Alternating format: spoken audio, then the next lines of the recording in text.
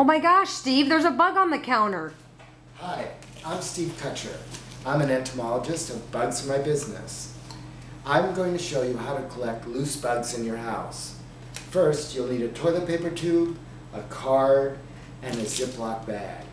Take the toilet paper tube, place it halfway in the ziploc bag, zip it closed.